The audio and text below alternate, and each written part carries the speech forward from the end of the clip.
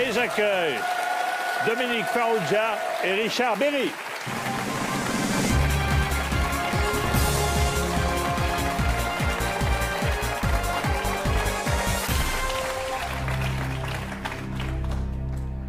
Bonsoir Richard, bonsoir Dominique. Bonsoir. Bonsoir. Deux puits de culture, mesdames et messieurs, qui vont ramasser une fortune ici. Ça, tu nous mets directement la pression. Oui, et en même temps, on va partir avec 5 000 euros. Mais non. 5 000, c'est pas possible. C'est 3 ou 6. Si, avec toi, c'est possible. On peut négocier. Avec vous, pardon. On peut négocier. Je ne vous connais pas. Vous jouez pour l'association Don de soi, don de vie, qui a pour vocation de promouvoir la cause du don de vie auprès du grand public, en dehors du contexte médical. Vous nous en parlerez. Elle a pour mission d'informer afin de contribuer à une réflexion sereine sur le don, organes, sang, plaquettes, moelle osseuse, et faciliter les échanges en famille et avec l'entourage. Richard, vous nous en parlez? Oui, c'est une organisation que ma sœur a créée, donc à qui j'ai donné un rein il y a maintenant 5 ans. 5 ans déjà. Ouais. Et donc, c'est une association qui reverse ce qu'elle récupère, ce qu'elle gagne, aux autres associations, et en particulier, effectivement, les associations qui s'occupent du don dans tous les domaines, que ce soit le don d'organes, de plaquettes, de moelle, comme vous venez de le dire. Et là, on voudrait annoncer que, à l'occasion de la journée nationale du don d'organes, qui aura lieu le 18 juin, si je ne me trompe, il y a un partenariat que l'association a fait avec les pharmaciens, l'ordre des pharmaciens, qui va donc essayer d'informer les gens, comme vous et moi, de ce qui se passe quand on donne un organe et comment ça se passe. Donc voilà, en gros, une des actions, par exemple, importantes de l'association Don de vie, don de soi. Voilà. Bien. Merci. Alors, évidemment, vous venez généralement pour défendre la sclérose en plaques. Oui, mais là, moi, je voudrais dire qu'on peut donner un rein et tourner par plus 50 degrés à l'ombre aux Philippines avec moi et ne souffrir que de la chaleur et faire toutes les cascades, tout le courir, etc. C'est-à-dire qu'on peut vivre et travailler tout en ayant fait ce don. Donc, je trouve ça formidable et c'est pour ça que je suis là avec mon camarade. Alors, essayez de faire le maximum. Vous êtes bien placé pour parler du don de soi, bien entendu. C'est une décision qu'on prend pour sa sœur tout de suite. Est-ce qu'on se pose plein de questions? Dès lors, bien sûr, on s'en pose. C'est pas très facile de risquer sa vie quand même, parce qu'on risque sa vie. Mais en même temps, ce serait insupportable après si je l'avais pas fait. Oui, évidemment. Si j'avais refusé, j'aurais pas pu me regarder dans la glace. Donc, en fin de compte, la question ne se pose pas. La question ne se pose pas. Dominique et Richard, voici la pyramide qui vous attend tous les deux. Une première question à 800 €. 2 paliers, 1 548 000, 1 million, 3 jokers, 50-50, le coup de fil à un ami et le vote du public. C'est bon, on y va? Oui, bon. allons-y. Mais décontractez-vous, tout va bien se passer, monsieur Farrugia. Non, on sait, mais on aimerait bien, d'une part, pas passer pour des idiots et secondo, gagner que vous un petit n'êtes pas. Non, pas toujours. Oui, merci. Voici. J'attendais la chute, je me demandais à quel moment elle allait arriver. Dominique Farrugia et Richard Berry pour Don de soi, don de vie, jouent avec nous, avec vous. À qui veut gagner des millions? Première question pour 800 €. Quelle série TV a révélé l'actrice Pamela Anderson? C'est facile. Alerte à Malibu. SOS Mojito. Danger à Tequila. Au secours, Caipirinha. Alors, elle jouait dans Arlette à Malibu au début. Oui. Ouais, parce qu'elle était Arlette. Oui, c'est la ça. série s'est arrêtée et ils l'ont renommée. Voilà. Alerte à Malibu. Voilà. Ça, Très bien. Eh bien, à consommer avec modération. C'est une excellente réponse, bien entendu. Vous avez une culture télévisuelle à couper le souffle. Et encore. Deuxième question pour 1 500 €. De nos jours, sur la photo de la carte d'identité, il est interdit d'avoir les sourcils épilés, une calvitie prononcée, J'aime beaucoup vos auteurs. le nez trop long, la bouche ouverte. Ah, c'est intéressant. Ouais, ouais. Intéressant, mais c'est maintenant facile. c'est très compliqué de faire une carte d'identité. Puis il ne faut pas n'importe quelle photo. Des sourcils épilés, peut-être. Ça me semble plus logique. Non, Mais attends, ou alors la bouche ouverte. On va non. perdre. La bouche ouverte. On va perdre Il est 1500. interdit d'avoir les sourcils épilés, la calvitie prononcée, le nez trop long ou la bouche ouverte. Bah, la bouche ouverte. La bouche ouverte. Bouche ouverte. Imaginons, tenez, venez, je vais faire une photo d'identité. Oui, non, c'est mieux la bouche fermée. Hein. Oui, oui. Faites voir, vous, pour voir. Non, la bouche ouverte, oui. La bouche ouverte, excellente réponse. C'est interdit. C'est comme ça. Bravo. 1500.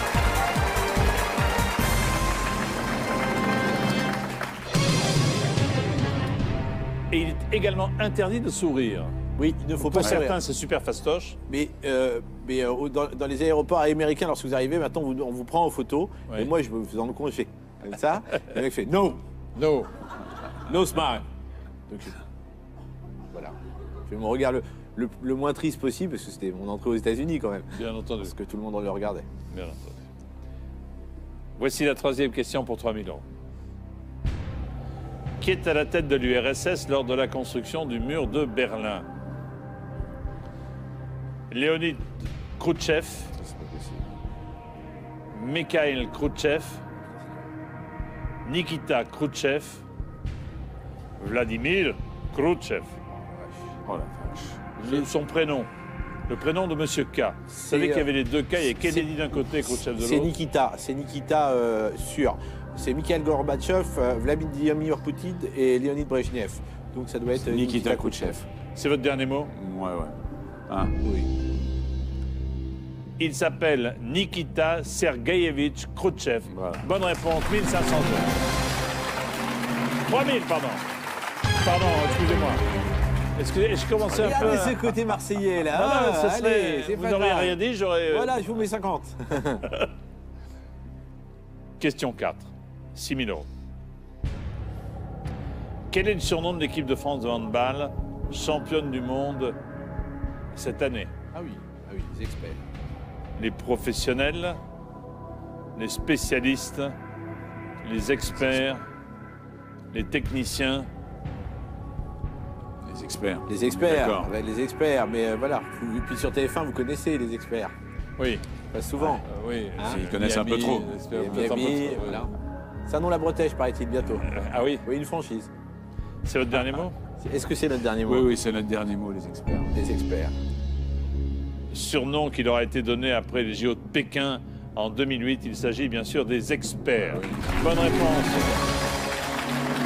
Richard et Dominique. Bon, pour l'instant, c'est pas rigolo, vous savez tout. Bon, c'est pas tout, mais Surtout Dominique. Hein. c'est pas tout. Non, vous savez tout. Allons-y. Question à 12 000? Ouais. Allez, ça se complique. Roger Carrel Ah, Oh là. n'était pas. N'était pas. N'était pas. Il a été là. tellement, c'est là où c'est compliqué. Ah. Interro négatif. Eh oui, ça, j'aime pas ça. N'était pas la voix française de Homer Simpson, Kermit la grenouille, C'est lui, c'est lui. Benny Hill, Winnie l'ourson. Et il a tellement fait de voix. Moi, je pense que ça se joue entre Homer Simpson et Winnie l'ourson. Ouais, et moi je pense que c'est Homer Simpson, parce que c'était la voix continue à être connue et le couple qui joue à la ville, c'est la même. Le couple est à la ville comme à la scène, c'est-à-dire que c'est un couple français qui fait les voix qui sont aussi un couple à la ville. À la ville, ouais. Bizarrement. Voilà, c'est ce que je pense. Non, et puis Homer Simpson, c'est une voix. non, puis Kermit, c'est sûr, Benny Hill, oui, et puis Winnie Ouais. l'ourson, ça vient d'être réédité, donc je pense qu'il peut l'avoir fait. Homer Simpson. J'ai envie de dire Homer Simpson, ouais, je ne prendrai pas De joker, ni de risque. Joker. Petit risque. C'est un petit Sur le risque, dernier mais mot bon, ouais, c'est notre dernier mot. De toute façon, on est à 1500, c'est ça? Ouais. Là, on passe à combien, là? On repasse à 3. Attendez, vous passez si c'est la bonne réponse. Ouais. Une seconde. On passerait à combien? Voilà. Quelle saloperie ça. On passerait. C'est mon métier. Saloperie. C'est mon métier, c'est une saloperie, c'est Non, mon c'est métier. bien, c'est gentil de sa part de Oui, de nous rappeler. nous ramener la Ouais. réalité. Eh bien, la réponse est Homer Simpson. Il s'appelle Philippe Pétieux. Et sans doute Madame Pétieux qui... Non, mais je crois qu'ils sont aussi mariés à la ville. Bon, voilà, c'est ce à quoi je pensais. Roger Carrel a fait tous les autres. Ouais. 12 000, bravo. Richard, Dominique, on se retrouve dans un instant.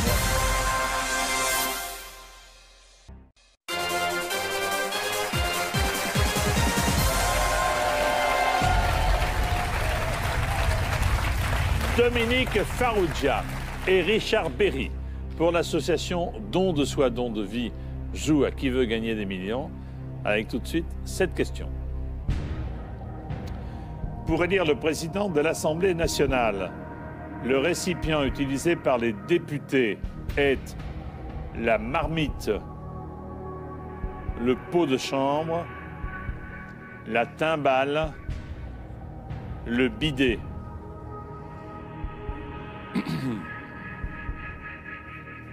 Alors là, Chaque député, vous le savez, monte à la tribune et dépose son vote dans la marmite, le pot de chambre, la timbale ou le bidet. Je sais pas, moi je sens la marmite, mais bon. Attends. ouais, ça aurait pu être la timbale aussi. J'en ai aucune idée. Moi non plus, aucune idée. Faut voter le public. Tu crois que le public. Ouais. Ouais. Ou ça, ou quelqu'un dont vous êtes... Déjà à ce niveau-là. On peut commencer par le public, vous voulez? Allons-y, Non. public Ouais. là-dessus. Alors, public, si vous savez, uniquement si vous savez, parce que l'enjeu, c'est pour aider une association méritante. Prenez votre télécommande pour élire le président de l'Assemblée nationale. Le récipient utilisé par les députés, c'est A, la marmite, B, le pot de chambre, C, la timbale, D, le bidet. Votez maintenant, bonne chance et merci.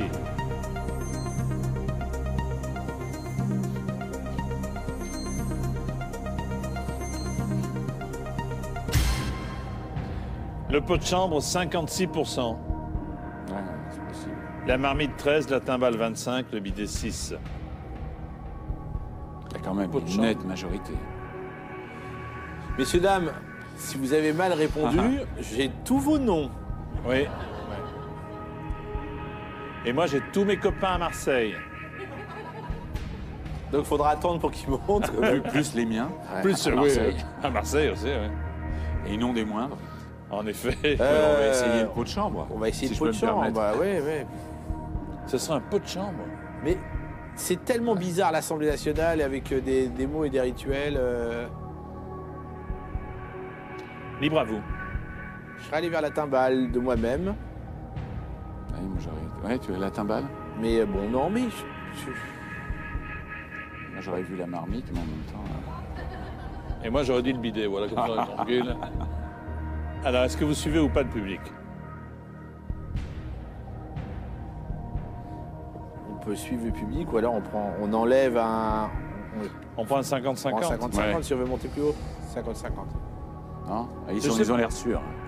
Ils ont l'air très sûrs d'eux, hein, mais ils me font. Ils ont l'air sûrs d'eux. Oh. Oui, non, ça va. Il y en a qui sont sûrs.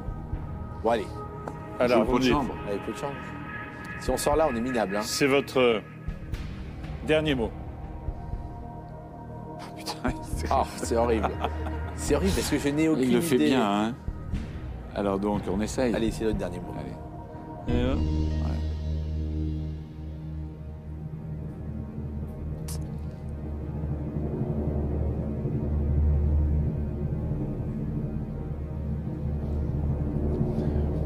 En fait, c'est utilisé pour tirer au sort la lettre de l'alphabet à partir de laquelle les députés sont appelés à voter. Et ce vase en bois est appelé le pot de la Chambre des députés. Et il est devenu le pot de chambre. On a oublié Chambre des députés. Bien sûr. hein, Eh bien sûr. oui, oui, mais j'étais. Le c'est- pot de la Chambre est devenu le pot de chambre. Ouais. Vous savez, bien on sûr. se sert tellement peu du bidet aujourd'hui. Oui, c'est vrai. On a tendance à aller directement dans le bain que. On est tous interpellés, vous le savez. En tout cas, bravo aux 53% Ouais, merci. Bravo, du public merci, qui messieurs, ont dames. donné la bonne réponse. Et grâce à vous, public, Richard et Dominique vont pouvoir répondre à la question du second palier, Ah. la somme incompressible de 48 000 €. Voici la question. Pour peindre les Demoiselles d'Avignon, Picasso s'est inspiré d'une scène de couvent, d'opérette, de maison close, de pensionnat. Comme ça, instinctivement, tout de suite, j'ai envie de dire de maison close quand même. Ouais. Ce sont des femmes qui se donnent la main. Hein. Bah oui. Alors, oui, vous voyez le tableau. Oui, je vois Ouais. le tableau, oui. Alors, comment sont-elles, les demoiselles d'Avignon? Elles sont nues sont et nues. elles se donnent la main. Mais en même temps, faut savoir que Picasso était quelqu'un de... Ah, mais les demoiselles d'Avignon, c'est... Ouais, c'est des femmes qui C'est- se oui, donnent oui. la main, qui sont nues, avec, Mais- qui ont de très gros mollets, pieds. Ouais, ouais. C'est pas inspiré d'une maison close, ça. Il ne pas qu'on fasse un petit coup de 50-50, voir si, Si ça saute. si ça saute. C'est là où serait peut-être il serait Ouais. peut-être utile. Là, Ouais, hein. peut-être. Alors, Là, c'est pas mal de l'avoir économisé il y a 2 minutes. Hein. Ordinateur, pour aider Dominique et Richard, soyez gentils. Enlevez 2 mauvaises réponses. Ouais, c'est ça. Alors voilà. Est-ce une scène d'opérette ou de Maison maison close. close? L'enjeu, c'est les 48 000. Hein. J'ai une tendance à... Ouais, bah allons-y. Je sais pas, Crois. Moi, je sais pas, mais moi, je suis pour la l'opérette... maison close. L'opérette, je crois pas, je vois pas Picasso là-dedans. Puis en même temps, c'est quand même une scène de femmes nues. nues quand même, hein, tu vois. Il y en a il y en avait très peu à l'opérette. Dans l'opérette, non. Au C'était Châtelet. pas très pratiqué, voilà. Bon, moi, je verrais une maison close. Est-ce que c'est votre dernier mot? C'est notre dernier mot. Huître. Huître. Une douzaine, alors, peut-être. Voilà.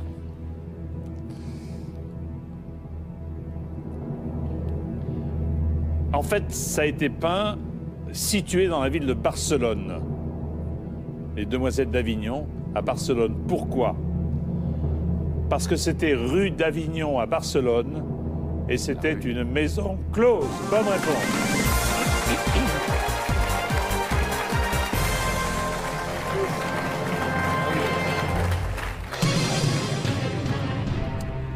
Tableau de 1907 qui représente les prostituées de la maison close de la rue d'Avignon à Barcelone. Bravo, vous avez 48 000 euros. Donc vous partirez avec les honneurs, certes, mais quoi qu'il arrive avec cette somme. Formidable. Il vous reste le joker, le coup de fil à un ami, et 5 questions pour atteindre le million. Voici la question qui vaut 72 000 euros, Dominique et Richard.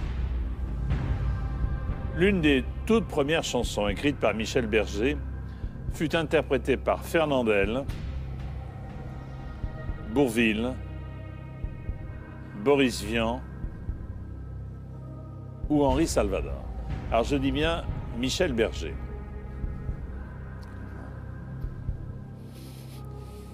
Qui a écrit pour beaucoup, pour lui, pour Franz Gall, pour Johnny, mais à ses débuts, Salvador. Salvador, hein. Ça sent Salvador. Ça sent Salvador. Ça sent Salvador.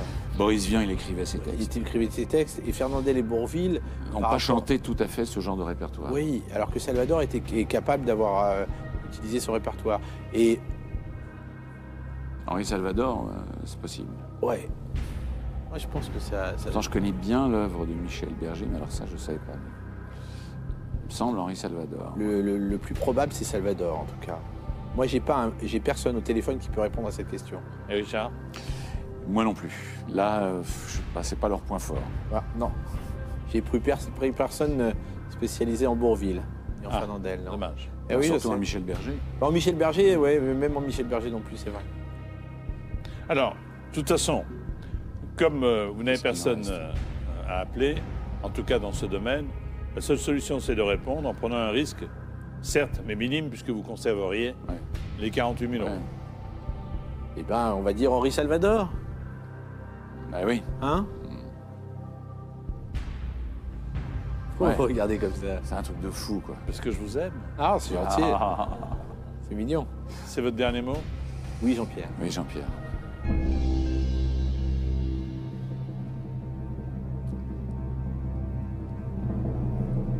Aïe.